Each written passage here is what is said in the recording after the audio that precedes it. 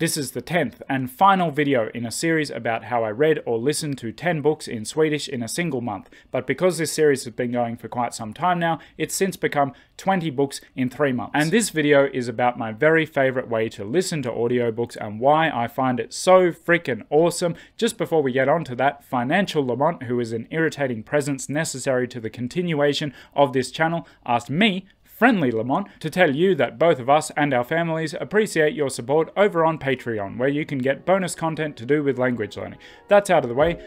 Nu kör vi! Language learning might seem to be a relatively cheap hobby compared with, say, golf, motorsport, sailing, photography. There isn't a huge cash outlay, but there is a massive time investment, and most people value their time, so in that way it's an expensive hobby, which is why I was thrilled to discover that one thing that we all need to do can not only be done at the same time as learning a language, but in my experience actually enhances the learning to the point that I would want to do it anyway. As you probably guessed, I'm talking about exercise.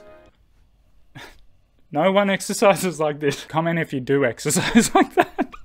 Yeah, that's specifically what I do, just that. There is this extremely intuitive idea that we do our best learning and remembering when we're in a state of deep focus. I once had a vision of turning this room into a place optimized for the best focused learning, with every detail attended to promote the most attentive state of focus and learning. Now, I'm not saying that learning a language doesn't require some deeply focused time. I know that someone is going to try to argue with me saying that, even though it's not what I'm saying. I don't care, not what I'm saying. However, thorough subconscious acquisition of a language, which is what we're going for after learning enough that content becomes somewhat comprehensible, needs not, and I will even say cannot, be done using only deeply focused states. It will require some percentage of time to be spent in a state of divided attention. In video 9, I mentioned 3 different states of attention that I've gone between when listening to Swedish, and I called one of them lightly divided attention. That is, you're doing something else at the same time as you're listening, but nothing that requires you to think on an active level. The 4th book that I read in the month was all about the benefits of exercise, and makes the point that exercise is probably the most underrated thing ever,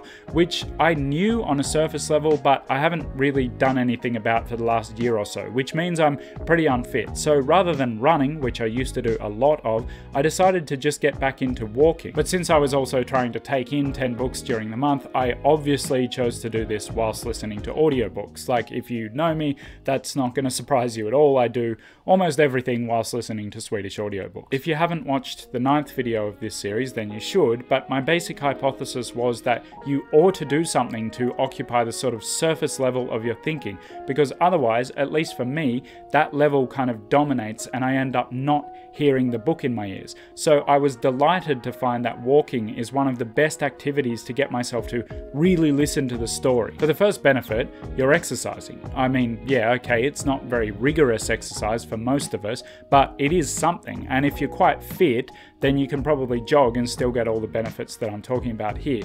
But most of us just need to do some exercise every day. I don't think anyone's out there arguing that we all get too much exercise. Then there's the fact that it's just an awesome way to listen to a story. Like when I first started listening to A Game of Thrones, I deliberately went for this 90-minute walk in some forest hills that I live near, and that just put me in this setting really quickly, and now that's where I picture this whole world existing and playing out. So it made this immersive environment even more immersive from day one. But the advantage of walking and listening at the same time that I was most surprised by was my retention of the details of the story.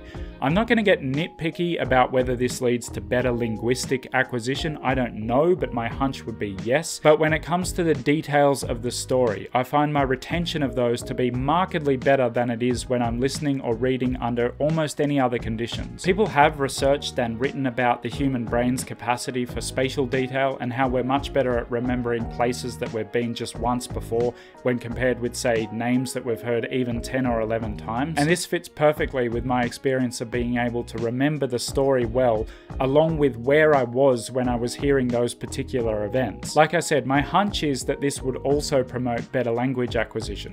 But even if it doesn't, it's just a beautiful way of hearing a story.